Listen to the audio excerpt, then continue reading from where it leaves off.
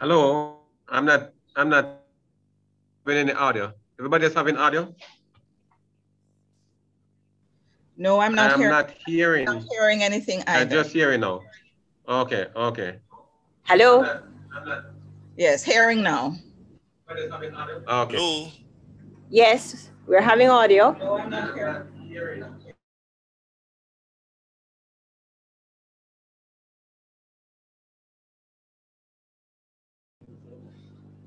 Can everyone hear me now? Yes. You're just hearing you. So, good morning, everyone. Thank you so much for joining us this afternoon for our road safety lunch hour talk. I believe so far this is our final talk for this month in the series, and so far we have spoken about children and road safety. We've spoken about young and deadly drivers, and we've had road post crash care. So this afternoon's topic is on motorcycle safety. Right. So we know that motorcycle fatalities is high in Jamaica, like most fatalities, but particularly motorcycle fatalities have been high in Jamaica, and it is the government's priority to focus on this and even implement strategies that will curb these accidents and fatalities.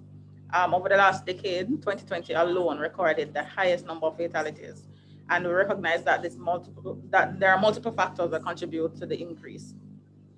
We've also seen the rise of commercial use of motorcycles along with pre-existing conditions such as lack of training and improper certification and law enforcement challenges. There are a myriad of problems that we are faced with that we really have to address, and it requires a joined up approach, and we all have to play our part to mitigate against that.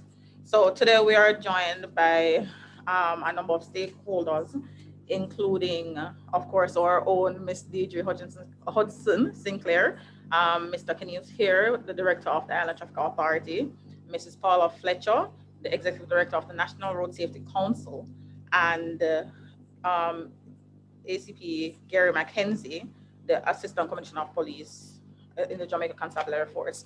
We are hoping to later hear from a motorcycle crash survivor, and as we get into it, I believe we'll all get some insight, and I expect to learn a lot. So I hope you can come along and learn a lot with us too. For those who have the knowledge, share it. Those who don't, be ready to learn something new today. Um, we will start off with a prayer, like we usually do. And if you just prepare yourselves, let us pray. Most righteous Heavenly Father, as we come before you this afternoon, we give you thanks for granting us another day, another opportunity to make a difference in our island. We ask that you guide us, that you guide these proceedings, that we are able to come together, put our heads together, and transform Jamaica's road safety culture. Lord, we ask that you take full control as we proceed, and the efforts that we put out today will not go in vain. In Jesus' name we pray. Amen. Amen. Right, so our first speaker is Mrs. Sinclair, the director for the Road Safety Unit. Ms. Sinclair will be speaking on motorcycle fatalities and understanding the numbers of that. So, Ms. Sinclair, if you may. Good morning, everyone. Thank you for coming. We really appreciate the panel taking the time from their busy schedules to join us to discuss, this issue of motorcycle safety. Now, I'm going to take a moment to share my screen so we can have an idea of, what's really happening to motorcyclists right now in our country. So I'm going to start with the first slide.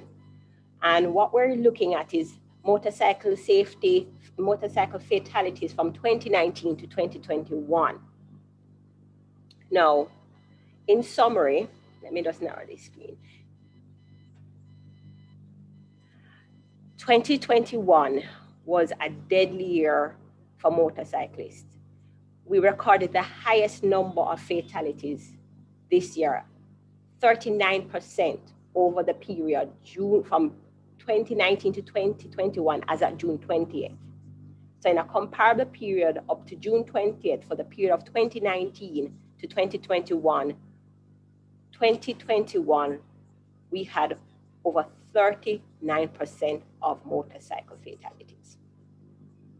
Now, unfortunately, this year is also significant because we recorded the first female rider motorcycle fatality over that period from 2019 to 2021.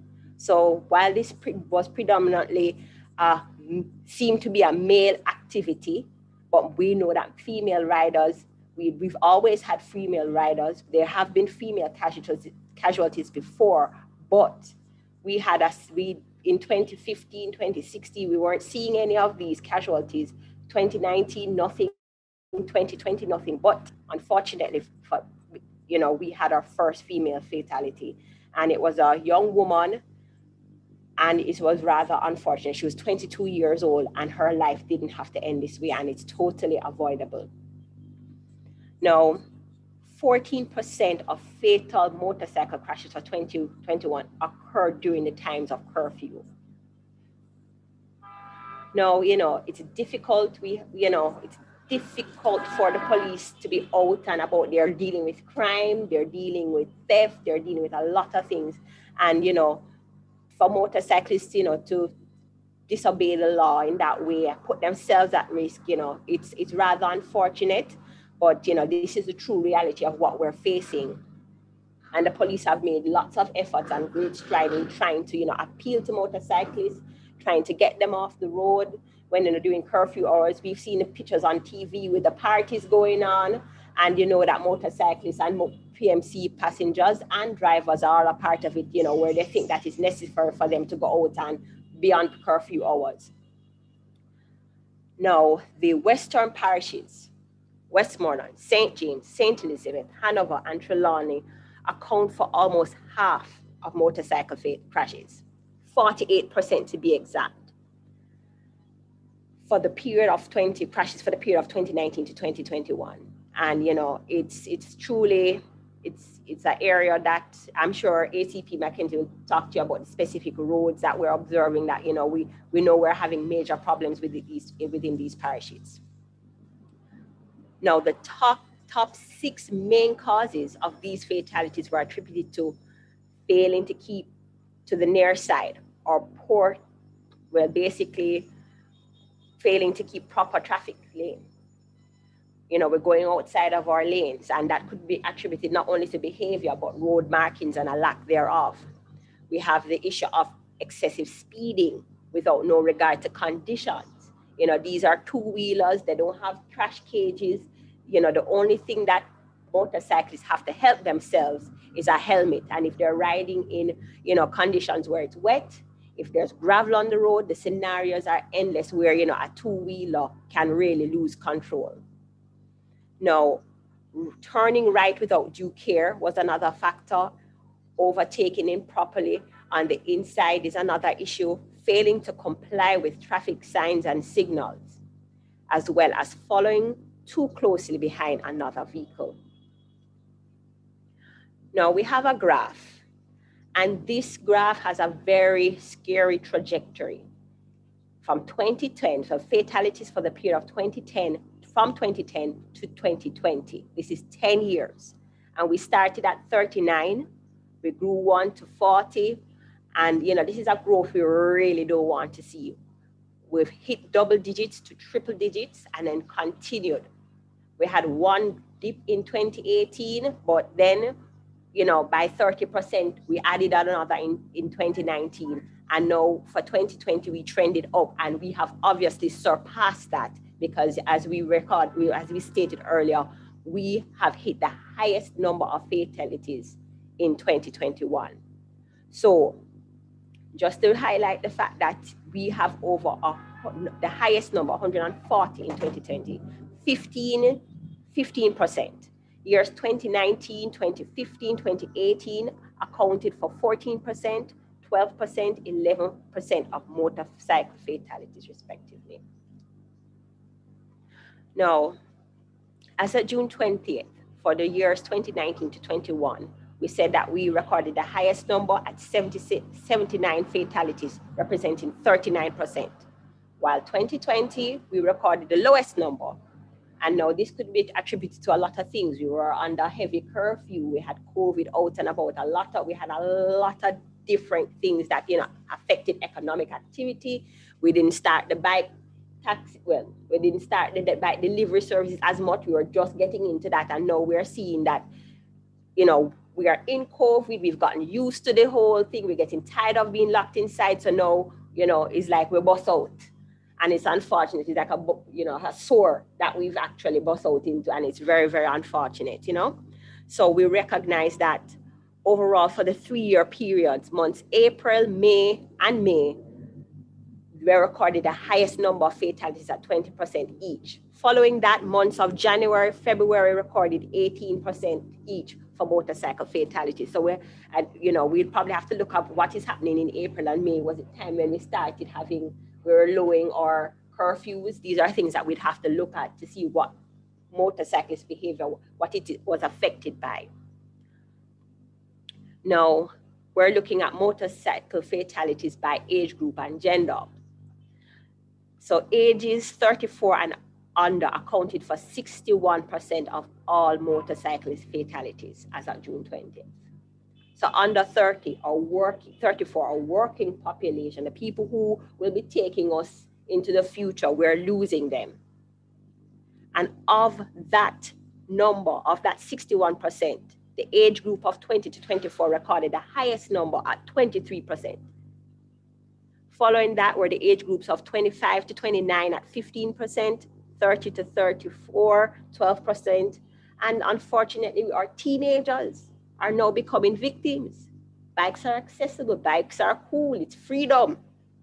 15 to 19 at 11%. So we know they're not having a license to ride any at all. We know that most persons ride, on their learners, but we're having an age group that has access. They wouldn't even have the ability to go and get a learners, if they're under 18, but yet they're being exposed to this type of behavior. Now, approximately 5% of the fatalities we weren't able to identify. And the other 5% was in the age group of 65 and older.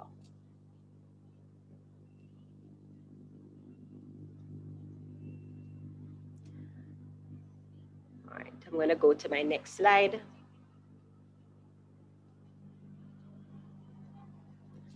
All right, it was a little bit of technical glitch, but I think I got it, yes. So this is motorcycle fatalities by time. We were alluding to the fact earlier that curfew, we seem to have a lot of fatalities during curfew hours, and at least 55% of motorcycle fatalities occurred during the hours of 2 p.m. to midnight. So not necessarily curfew time, but we recognize once we hit that over 9 o'clock, it's just recently we got changed to 11 p.m. But all this period we were by 8, 9, and 7. Once we hit that 6 o'clock time, we knew we were in curfew zone. So over that period, 55%, so 2021 recorded the highest at 21%. 14% of motorcycle fatalities occurred in 2021 during curfew hours. On the other hand, 2020 recorded the lowest at 55% at 16. So we know that maybe because curfew just started, it's something that, we were in the height of paranoia at some point in time in terms of not wanting to be sick. We may have taken precaution, but, obviously, I don't know. My grandmother says sometimes when you have a bull in a pen too long, it breaks out. So, we are realizing we are beginning to lose the battle when it comes to motorcycle fatalities.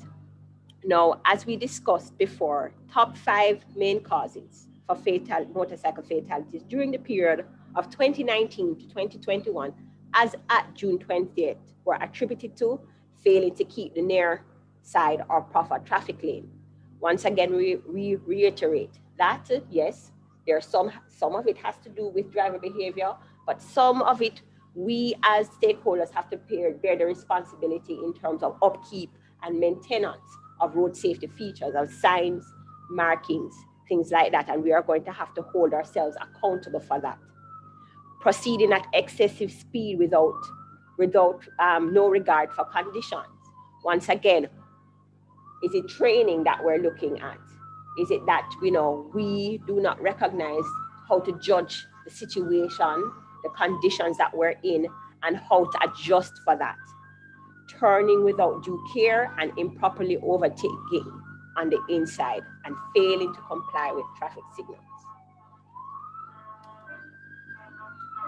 Western parishes, Westmoreland, Trelawney, St. James, St. Elizabeth, Hanover have been known hotspots for motorcycle crashes for over the period. For the period 2019 to 21, as at June 20th, these parishes accounted for 48% of motorcycle fatalities. The 6 parishes that recorded the highest number were Westmoreland at 20%, St. Andrew and St. Elizabeth, each at 11%, Clarendon at 10%, and St. Catherine at 9%, St. James at 8%. So please keep in mind, we're looking for the period of 2019 to 2021. But if we were to take a snapshot at 2021, we really don't see it as high in St. Andrew, but mostly coming over to the Western parishes. Now, recommendations. Some of these recommendations are things that road safety we've had already in play by our different stakeholders. The Road Safety Unit, the National Road Safety Council, the police, the Public Safety and Traffic Enforcement Branch, other players that we have like the Gasoline Retailers Association.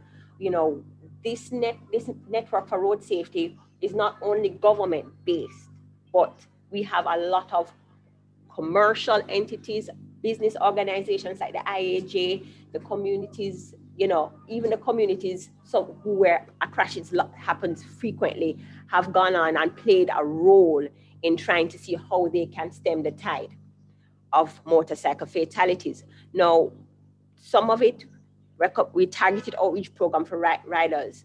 The communication is centered around how to operate motorcycles safely, riding in adverse conditions, training for those things, and then also looking at the cost and the physical impact of injury and loss of life. When I met someone who, I've actually had friends who've been in motorcycle crashes, and when they describe what a cherry is, trust me, and healing from that and having not able, you can't scratch it or itch it or, and then the burning, it's not wonderful, but yet you see your friends go through it, but, we haven't been able to link, some of the hurt that people face in terms of injuries and even the loss of life. How do we convey that in a better way so people understand the ramifications of what is happening out there? All right, so another issue is identifying motorcycle crash hotspots. Identify roadways that has a significant incidents of motorcycle crashes. And also, after recognizing these roads, we cannot foot the blame totally on road user behavior. We also have to look at audits, road safety audits and inspections, because we do recognize there may be things and features in the roadway that contribute and may be a serious factor in why motorcyclists have crashes on our roads. A targeted helmet campaign, boy, I remember when I was at Road Safety Unit, we used to stand up with a team at Halfway Tree before bike delivery was that popular. You had companies who had bearers, and I could tell you for businesses, a lot of the companies, they just had a bike guy. Some of the businesses that definitely demanded that their rider had a motorcyclist had a helmet. However, there were just the regular guys who are using motorcycles as, their go-to, their personal mobile, motor vehicle to get from place to place.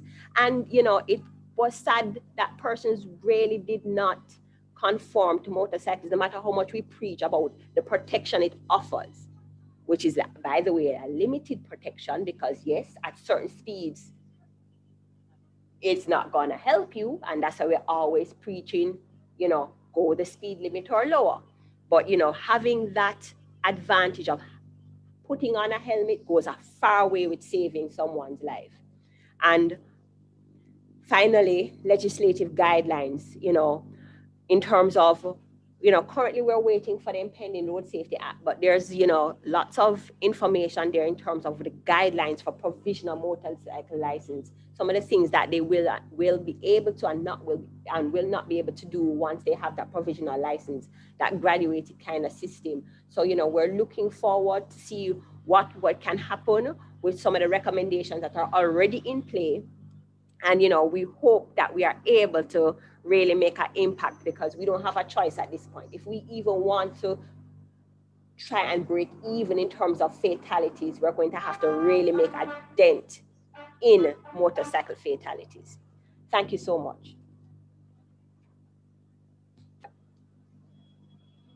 Thank you so much, Mrs. Sinclair. Thank you for that presentation.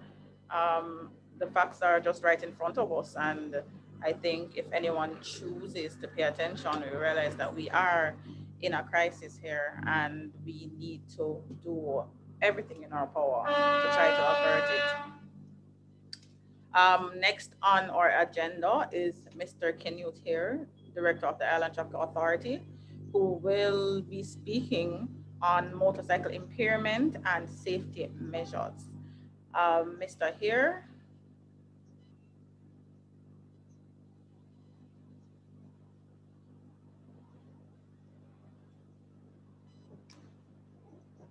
Mr. Here.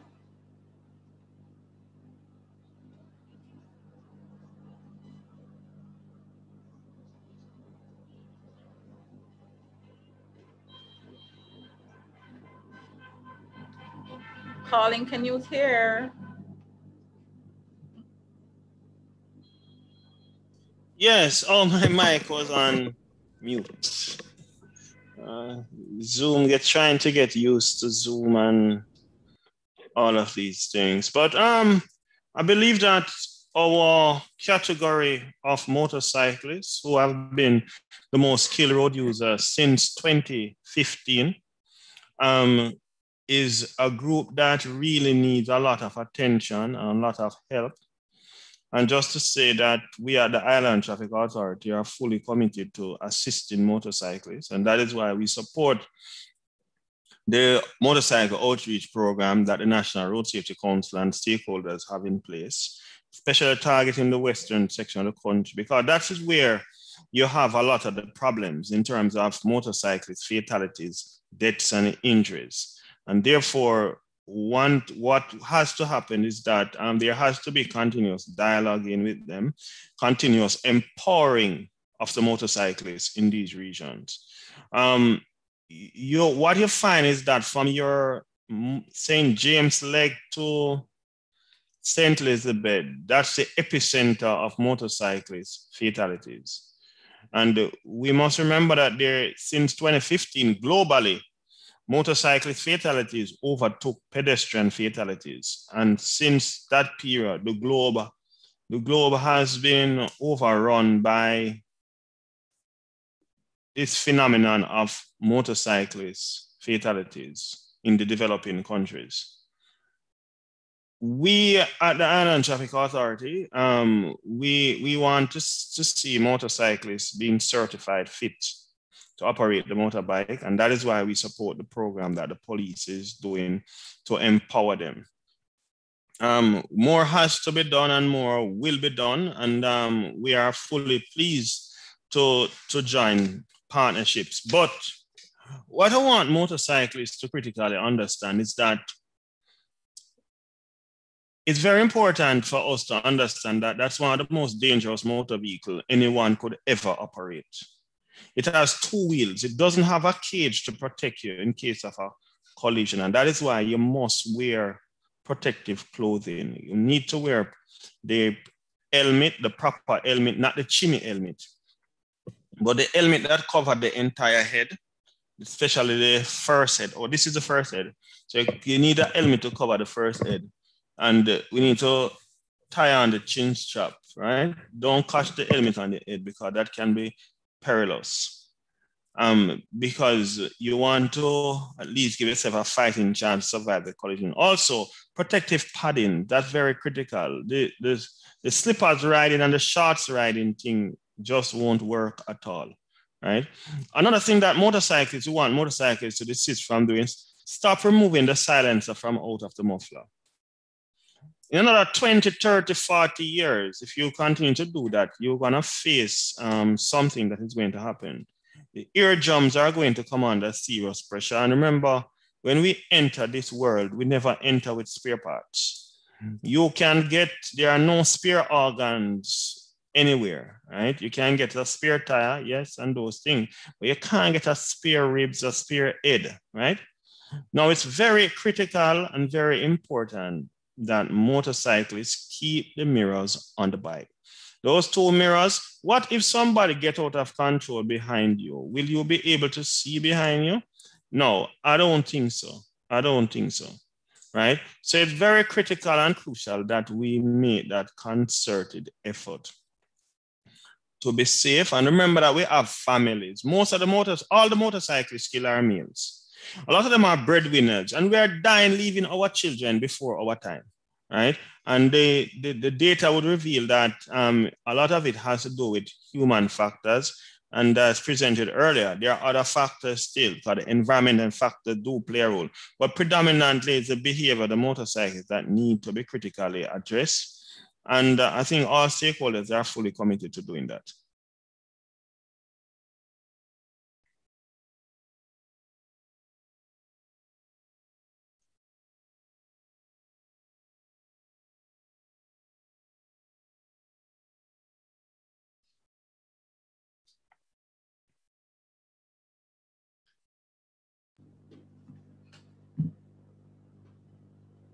Thank you so much, Mr. Hare, for your input, for your presentation. You're always very insightful. Thank you so much. We're going to move right along to Mrs. Paula Fletcher, the Executive Director of the National Road Safety Council. Ms. Fletcher will be addressing the issues, the high standards for the right standards for motorcycle. Mrs. Fletcher. Do you want to play it first? Yes, good afternoon, all. I had sent you a presentation. I don't know if, oh, here it is. And I'm able to operate it. Oh no, this is the ad though. Okay. Which one would you prefer I start with? Okay, let's play the ads then. You can go ahead, they don't last very long. These are the two ads that we have for our campaign. No sound.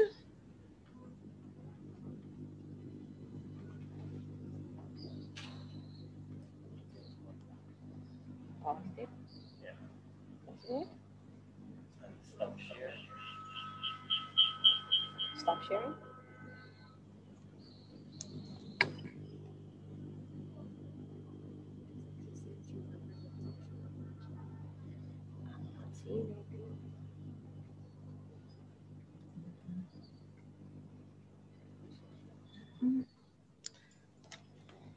And meanwhile, you're doing this, Mrs. Hudson Sinclair, I also sent you the actual presentation, but if you don't have it, it's okay. I can just speak to it because I think I'm only seeing the ads, but no sound. My beg soldier to stop the bad driving and speeding on the motorcycle. See that now? Him crash and dead left him pitney them. I beg him wear long pants, proper shoes, jacket for protect him entire body. As the helmet, him said nobody now go see him. Well, who I go see him now 6 foot deep? Motorcyclists, obey road rules. Wear your helmet. The pillion rider too. You must obtain a driver's license and insure and license your bike. This is the law. A message brought to you by the National Road Safety Council, the Ministry of National Security Live Good Program, and the National Health Fund.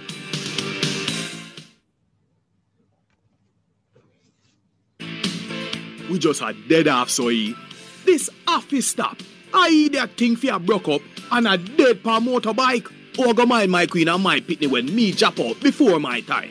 Me nah left my yard empty for no man step in and take over. Me a go wear me helmet, stop speed, legal up myself, and get my license to drive the bike here.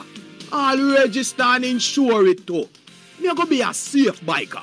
Cause my life matters. Motorcyclists, obey road rules. Wear your helmet. The Pillion Rider too. You must obtain a driver's license and insure and license your bike. This is the law. A message brought to you by the National Road Safety Council, the Ministry of National Security Live Good Program, and the National Health Fund. Okay, thank you all very much. Two ads there from two different perspectives. The perspective of the female who is concerned about the children of our father losing his life and the fact that he doesn't want to wear his helmet because he feels he won't be seen, and also the perspective of a biker himself taking on the teaching and all the public education to say, I'm going to wear my helmet, and so I'm fastening it under his chin. The pillion had on, and then we also saw him properly dressed in long pants and gear, a thick jacket and proper shoes. So those are the ads that we have airing, and we're happy for any one of the our stakeholders here or partners here to air it on their and place it on their various websites and social media sites. All right, do we also have the presentation update, or I might just go ahead because I had sent that too just since morning though, so I don't know if you've seen You that. may have to go ahead. Okay, no problem. All right, so thank you all. Most of you here would know me as the Executive Director of the National Road Safety Council, so that information is mainly for others who may be listening in. So we found ourselves in 2019. The statistics have already been mentioned by Mrs. Sinclair, Mrs. Hudson Sinclair.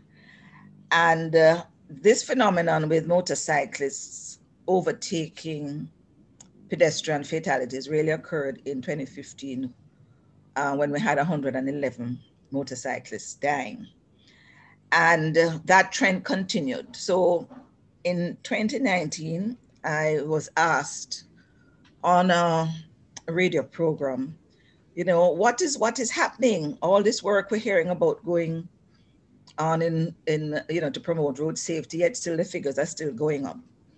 And it was acknowledged that it was the motorcyclists that were dying. And so I decided, I mentioned to my Vice Chairman, Dr. Lucien Jones, that we have to put it, call to action to our chairman, the Prime Minister, to say, this is the problem, these are the fixes, where can the country afford to start? Because I mentioned in a presentation, even though we got cut off earlier on the former lunchtime chat, that we get them the level of safety, or may have been in the road council meeting on Thursday, we get the level of safety that we invest in. Okay, so let me give the example again.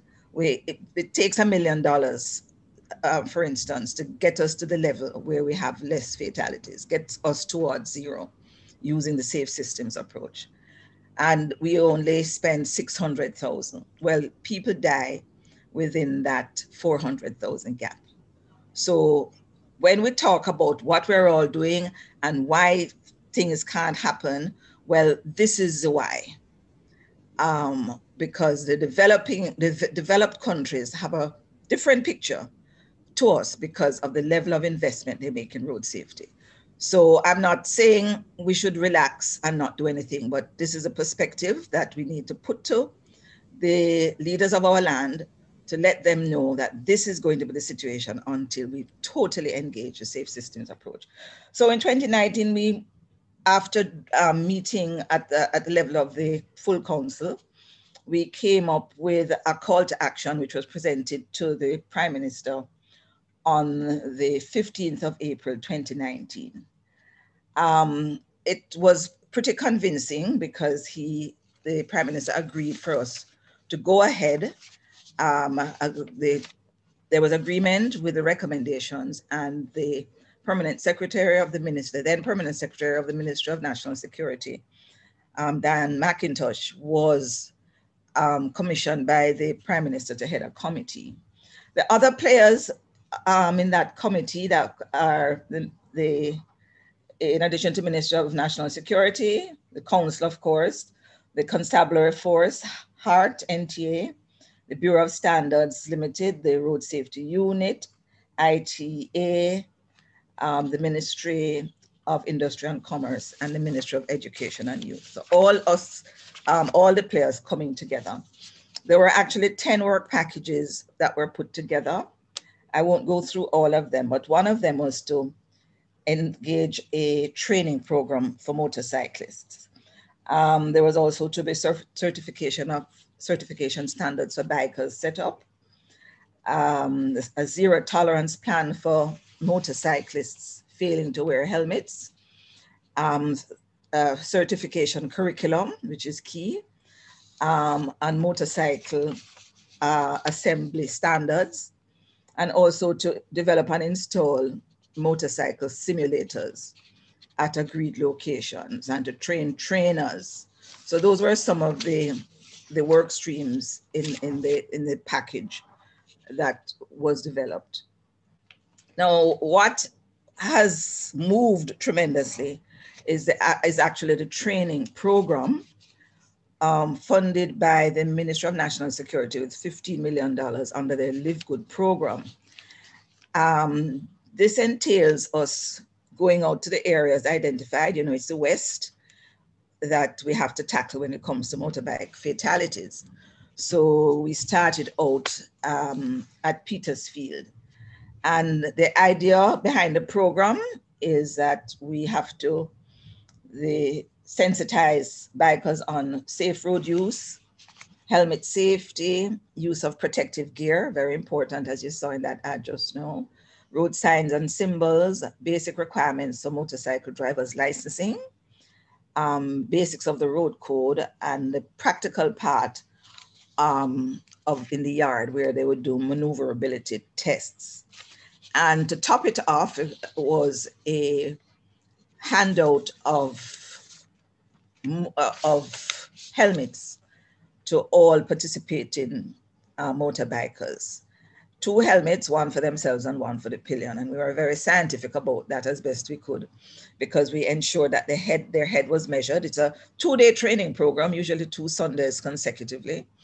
And the first day they come, their head is measured, the circumference, so that the proper fitting helmet can be given to them. And then normally we say, what other size would you like for the second one? So that is what we have been doing, going out, and we did it from August the 9th up to March the 7th. COVID put a stop to that, but thankfully we got through 7 cohorts. We went to Petersfield 3 times, and actually a simulator was installed there by the Ministry of National Security and as well at Grange Hill. And there is actually a training facility, 2 repurposed containers where the simulators are installed in them, and there is space there for training, because that is to be the hub for trying to train these motorcyclists in the West. So we had 3 sessions at Petersfield, 1 at Culloden, 1 at Grange Hill High School, 2 at Little London, and the next one is planned for Sheffield Primary School for the 4th and the 11th of this month. So that is basically some of the things that we are on track with under this initiative to alleviate motorcycle fatalities. Some of the unfinished activities, we need to have some rules of engagement with the police. And ACP Mackenzie can perhaps comment a little on this. To develop rules of engagement for motorcyclists, because it's difficult to apprehend them, because even if they slow down, when a policeman stops them, they many times tend to slow down and then ride off. And we don't want any of our policemen, or certainly any more, to be harmed trying to apprehend these motorcyclists that are bent on disobeying the law. We also have to work with the Ministry of Industry and Commerce to track the import and registration of motorbikes. We cannot say definitively how many motorbikes are in the country, where they were made, how they were assembled. And so that's another standard we're working on. We're working with the Bureau of Standards Jamaica. They had already started to work on standards for motor cars, but we've asked them to add motorbikes as well, as it is also a vehicle. So they need to complete and promulgate motorcycle assembly standards, because there are some assembly locations on the roadsides, on sidewalks, coming out from people's backyards. And the concern is what standards are there do they adhere to? We also need to develop the motorcycle import standards. What are the bikes that are coming into the island? Do they have the right kind of braking system that is recommended under the UN guidelines? We also have to continue to work with HART NSTA to complete motorcycle driving training curriculum. Very important, because even though the ITA was always charged with testing, certifying motorbikers, they really didn't have the in-house capability to do so. So I know Mr. Hare is on to that, and we'll hear some more about that, I'm sure. We also need, as an unfinished activity, to complete training program and distribution of the remaining FIA helmets, and to do a report to FIA, the donors, on how well they have been accepted and the level of usage, and that we're depending on the road safety unit to help us to continue to work on. Just to mention quickly as I close, key outcomes to date, even though I went to the unfinished activities, but key outcomes to date: 315 motorcyclists have been trained, and approximately 630 helmets distributed to bikers. There have been no fatalities up to this point. This is a month and a half ago, as far as we know. There were no fatalities among bikers trained since August 2020. And the police in the area police report that they see an increased use of the wearing of helmets by these bikers. There are approximately 150 bikers who have been put on a path to acquire driver's licenses. And we have to do a little more with this, because what happens is once they pass the yard test, the police will present us with a list, the list of those who have passed, and then we hand those to ITA, so that persons wishing to go from that training program on to being certified to learn to drive a motorcycle, they would at least have that component of the training under their belt. We're also working, and this is actually being spearheaded by Mrs. Dillon at Petersfield, where she has put 20 motorbike riders through a road code training program and reading program. And the idea there is that these 20 would advance also, because they already would have passed the yard test. So if they go on now to pass a road code test, then they're on their way to being licensed, because this is what we want to be able to show people, that being a part of this program could get you to the point where you can have proudly carry your driver's license. And that would be the rite of passage, rather than yearning to be part of a gang, no crew, no headlight, whatever they call themselves. Because, males at their age, because normally it's that young age band, they want relevance. They want to feel as if their life is vital. So we're trying to steer them in the direction, not of being on the corner, rolling things in the hand middle, but observing the law, coming to these training sessions and getting licensed. So we're happy to say that we're going to restart that, and we're depending on all the agencies here to come back on board, and we will get that going. So that's what's happening in terms of the overall program and the standards that we're trying to pursue. Thank you.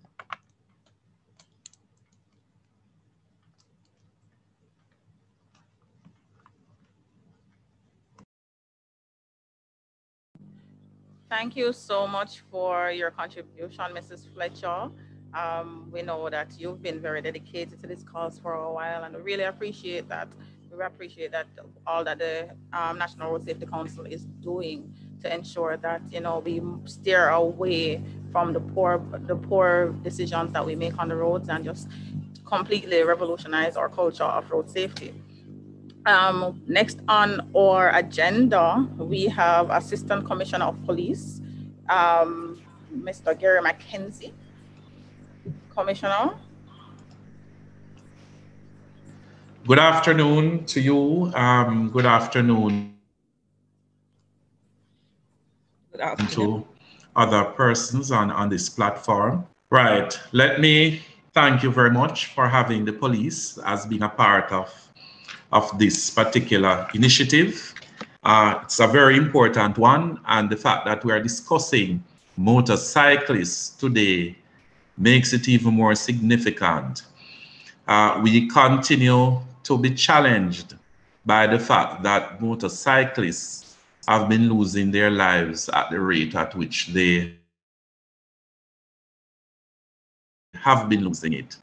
It has been said in the deliberations up to this time, the fact that motorcyclists has overtaken pedestrians in terms of the highest category of road users that have been killed on our roads.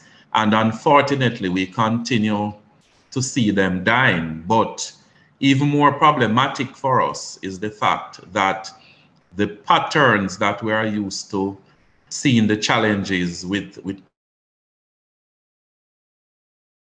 crashes where motorcyclists are concerned have been shifting.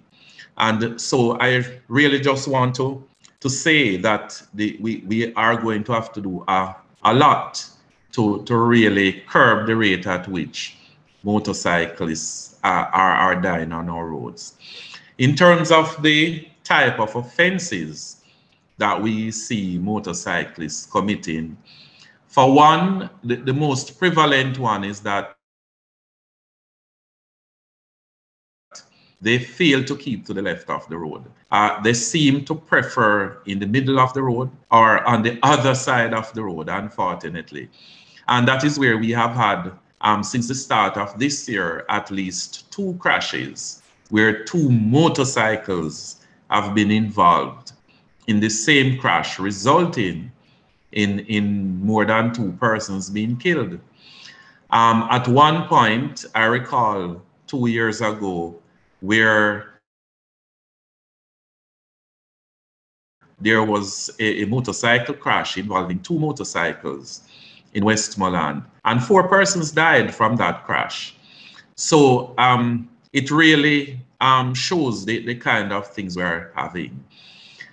The overtaking properly, that is another main offense, because when persons are driving on motorcycles, they seem not to have the kind of patience that persons who are driving other vehicles have. And that is unfortunate, because the truth is that motorcyclists are subject to all the road rules in a similar way like other vehicles, but they seem not to want to adhere to that. The third one that has featured, and this is mostly what we are seeing it in the corporate area, is the disobedience of road signs and traffic lights. This is a problem, and it has resulted in a lot of crashes.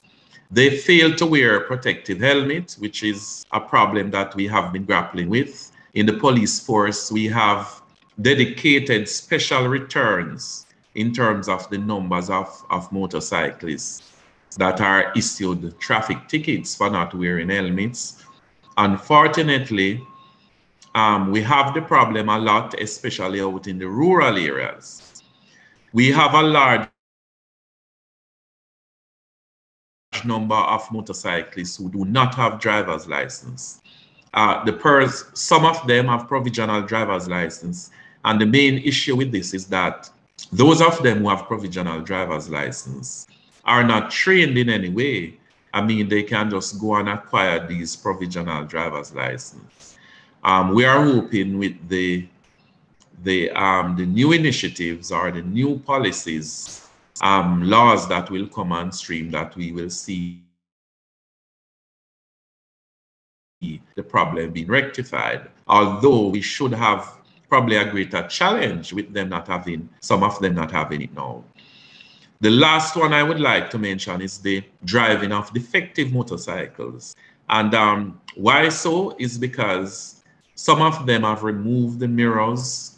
We have seen where they have removed some of the headlight, the lights to include headlights. And this make it even more dangerous because you are now driving a motor vehicle without lights. We have seen in instances where we have seized some of them and checked them that the braking systems are not as what they should be because of lack of proper. These are some of the offenses that we are seeing. In terms of the locations where we are recording most of the crashes. So I was speaking about the patterns at the commencement of my discourse, and I mentioned that the patterns are shifting because we used to have a lot of these crashes in the western part of the island, to include Westmoreland, Hanover, St. James, St. Elizabeth. Mrs. Fletcher correctly spoke about the success of the initiative by the National Road Safety Council in collaboration with other entities to include the police, and the kind of success that it has had. And we have seen where in Westmoreland, there have been a reduction in the number of motorcyclists that are involved in crashes. We still have a few, and we hope that it can change. However, what we are seeing now is that St. Elizabeth, St. James, and the corporate area, Kingston and St. Andrew, to include St. Catherine, are seeing some amount of crashes. And this is because what we find is that whilst in the rural areas, we have crashes on the main roads, and in some instances in the towns, but predominantly along main roads. In Kingston and St. Andrew, the disobedience of road signs, the absence of patience and proper decorum on our roadways, and some of them, of course, are actually driving for profit, meaning that the motorcycles are being used commercially. Then we have seen the prevalence of more crashes, and unfortunately we are getting more deaths as a result of that. And so we have motorcyclists losing control in terms of the types of crashes. We have seen the prevalence of head-on collisions because they are failing to keep to their left. We are having overtaking collisions, and as I said before, we are having these crossing collisions because they are crossing from one road to another, coming from a place not being a road, and undertaking traffic in some instances, and we are having crashes. One of the difficulty, or one of the sad thing, we are seeing that a large percentage of motorcyclists, when they do get involved in accidents or crashes, they die, and this is an issue.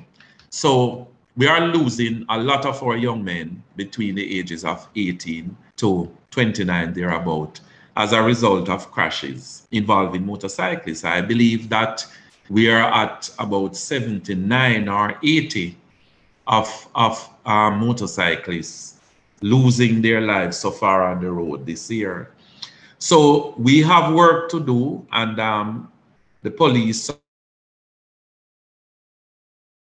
support the initiative of that is being done right now, and in terms of its training, and we are in discussions to expand those.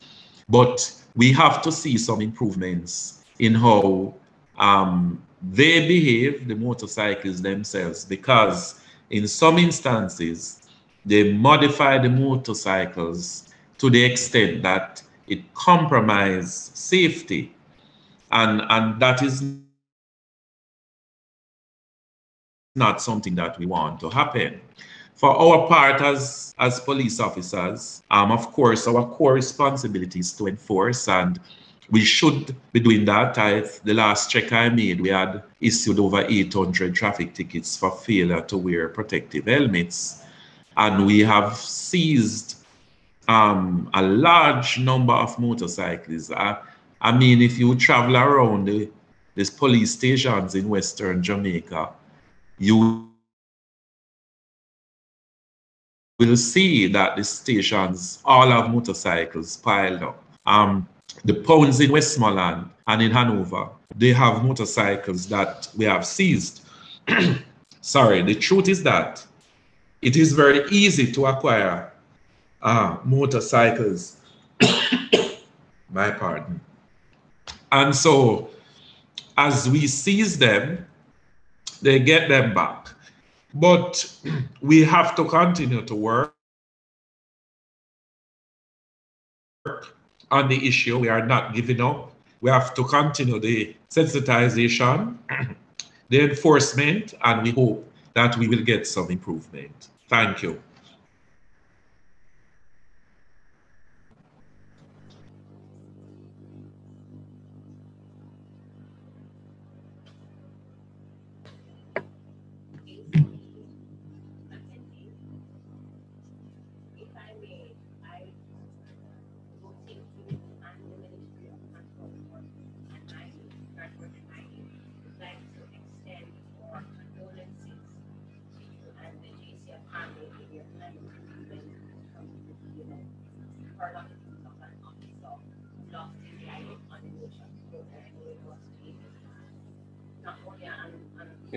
We are not hearing, please. We are not hearing. Are you hearing me? All right. Clearly. Thank you for that notification. ACP Mackenzie, on behalf of the Ministry of Transport and Mining, the Director of Island Traffic Authority and the Road Safety Unit, and the Council, we'd like to extend our sincerest condolences to the loss of your brother in arms, the officer that lost his life yesterday on the Nations Road. We know that any loss of life is regrettable, but we cannot even imagine what it's like to lose another officer, who are protectors in society. And we truly feel for the loss of the JCF, and we just wanted to extend our condolences to the JCF family. Thank you. Thank you very much. That will be communicated.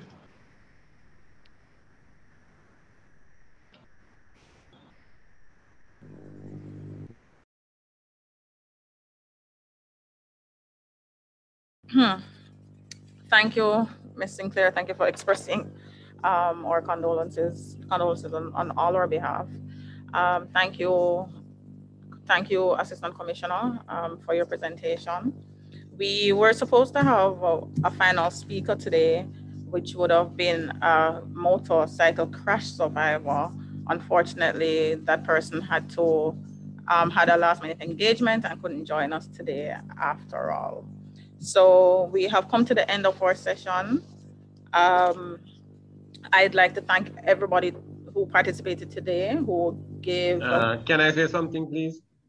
Oh, yes, please, go ahead. Oh, I wanted also make an input to the RSU. Quickly, can I do it? Yes, please, go ahead.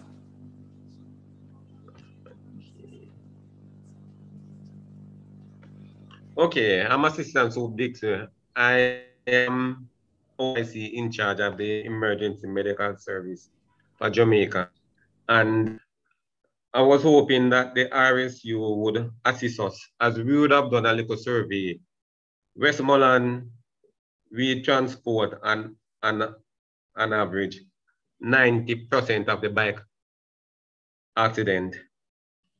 And our survey would have shown that in Negril we have 100 bikers or taxi. We have another, an average 50 in Sheffield. Negril Spot was not accounted for. Mango Hall, Little London, Petersfield, and Grange Hill. These are all the bike taxis in Westmoreland. In Hanover, we have Orange Bay, and we have Green Island. And what we would have found out is that this the amount of bike stand that we constantly see moving up. Also, I was hoping, as we would have done a local survey, where the major importers and sellers of bike in Westmoreland are three persons or three shops. And we would have found out that they would have sold most of the bike. Also, most of the bike that are sold are never sold with helmet. So we're hoping that the RSU would have looked on these persons and bring them into the fold so that when they would have sell bike, they encourage the bikers to buy an helmet. Also, it would be good if they could come on board with the Jamaica Fire Brigade EMS. As I say, we would have transported more than 90% of the accidents. Or we would have done a number of surveys. Also, I think Ms. Fletcher would have pointed that out, where the accident that we see sometimes are not the bike taxis, but other person would have purchased bike. And as the number would have shown, the accident are person like 18 and under. And I think this is where like the person who sell import and seller, the three major one in Westmoreland, they could educate or have a meeting with them when they are selling these persons to give them pamphlets, which is what when they come to the fire station, we would have educated them. Please buy an helmet. These are some of the stuff. We do our survey, as I say, because it would have depleted many of our medical supplies. But most of our information are sent straight to the Ministry of Health, Dr. Campbell, which I am representing today. It would be good if they could bring us on board, since most of the survey, we would have passed it on to Ministry of Health. Thank you. Thank you, Mr. Dixon. If I may answer. Go ahead, Mr. Hare. The point made by Mr. Dixon, there is proposal for the regulations to have motorcycle be sold as a package deal, right? Where some of these safety gadgets will become the norm. Once we have the regulation, then that should be in place to ensure that the helmet is sold with the bike. Because this is something that motorcyclists themselves, we found that out from as far back as 2016, that this is what motorcyclists, in particular in the western section of the country, want to see done. As it relates to, I believe strongly that there is benefits in partnership with your division, and I am certain that what you have espoused will be done. Thank you, sir. Thank you, Mr. Hare. Thank you, Mr. Hare. I just wanted to relate to Assistant Superintendent Dixon that we have reached out to the Ministry of Health, and they are to get back to us in terms of the transfer of data.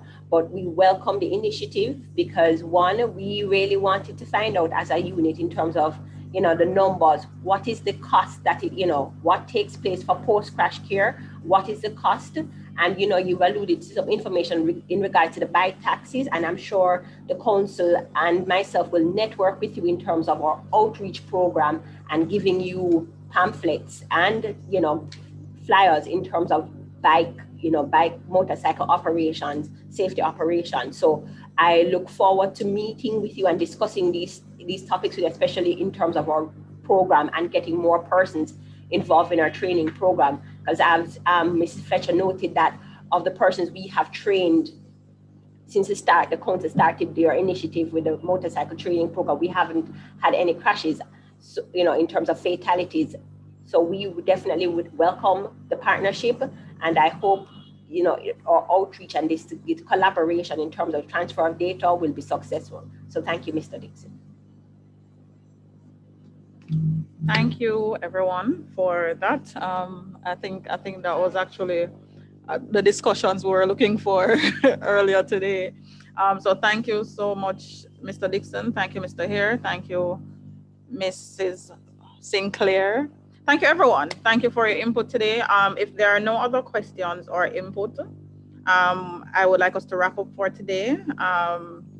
This is the final in our series for June. I expect that there will be more discussions in the future, in the very near future. And so we, again, will extend our invitations to each of you to join and to really just give your input and join the discussion. So once again, thank you everyone for joining. Thank you team for making it possible. And do have yourself a wonderful rest of the day and be safe out there. Thank you.